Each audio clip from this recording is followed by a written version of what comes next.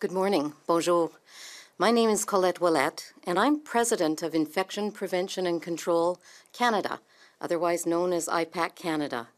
With me today is Suzanne Rodenheiser from previous president of IPAC Canada, and Sandy Peterson, who is the current president of our Ottawa chapter. The leadership of Infection Prevention and Control Canada is on Parliament Hill today calling for the federal government to take meaningful action to be ready for the next pandemic. Specifically, IPAC Canada is calling on the federal government to make strategic direct investments in supplies, personnel, and resources to infection prevention and control to improve Canada's pandemic preparedness. Without significant action and consistent investment in infection prevention and control, Canada will not be fully prepared for the next crisis and pandemic. The consensus view of all the experts in infection prevention and control is that the federal government must act now to save future lives and future disruptions to society. These are investments, not expenses. The leadership of IPAC Canada also urges federal officials to rely on the expertise of infection control professionals, or ICPs, as the government builds capacity to respond to future outbreaks. It's critical that ICPs be consulted so these investments are both sustainable and effective.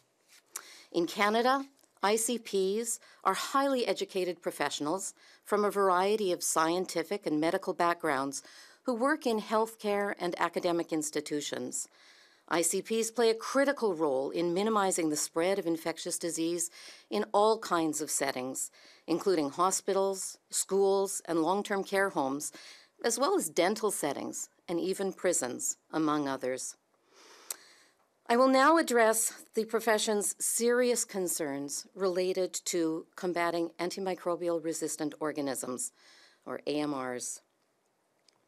IPAC Canada is urging the federal government to enhance investment in antimicrobial resistance measures and research to improve surveillance of infectious diseases and support a proactive approach to prevention and control. In June 2023, the federal government released a pan-Canadian action plan on AMR, yet AMR remains a major global public health threat and is continuing to expand in Canada. Increasingly, drug-resistant microbes pose a threat to humans and animals and are making infectious diseases harder or impossible to treat.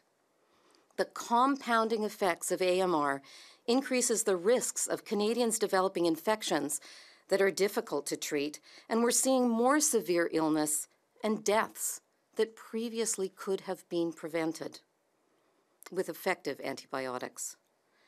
This creates additional burden on Canada's healthcare system as well. It's also noteworthy that AMR poses a risk to Canada's domestic food supplies, as virulent microorganisms have the potential to infect livestock, and ultimately crops. Before we take questions, some information to put our expertise into context. IPAC Canada is a not-for-profit, multidisciplinary professional organization for those engaged in the prevention and control of infection across the healthcare continuum.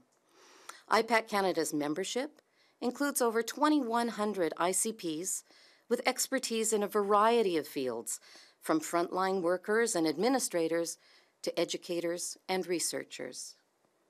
IPAC Canada provides members access to a wealth of evidence-based resources, education, and networking opportunities.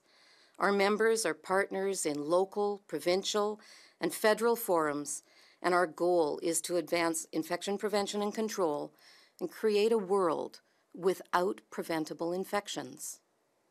In closing, IPAC Canada is calling for urgent, strategic, direct investments in supplies, personnel, and resources dedicated to infection prevention and control to improve Canada's preparedness for pandemics and to combat antimicrobial resistance. Thank you. I now open the floor to questions.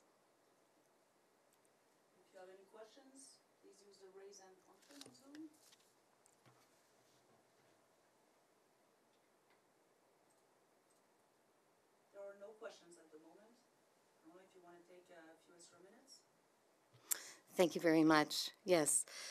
I think going a little off script, it's important that we all understand the threat that we're facing, particularly with antimicrobial resistance, and the fact that Canada is not prepared for another threat from pandemic infection. Our antibiotics are endangered. We're seeing infections now that can't be treated. Number of people who have prosthetics from hip replacements and knee replacements that get infected, many end up losing those prosthetics due to infection that can't be treated. And we're on a journey, and the journey is going in the wrong direction. More and more bacteria and fungus are becoming resistant to the antibiotics we're using. Stewardship is critical to maintain those that we have available now, but more importantly, research to find new antibiotics is the only thing that will keep us from realizing a world as we did in 1939, where antibiotics simply didn't exist. I'll turn over to Suzanne for any comments that she may have. Thank you.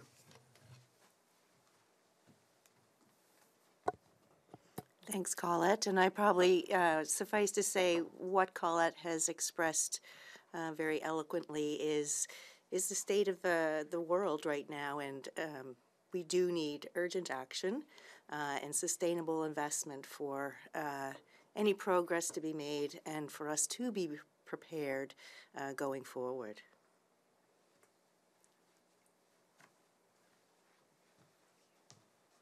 Thank you. And I'll leave some last words to Sandy for her comments as well. Hello.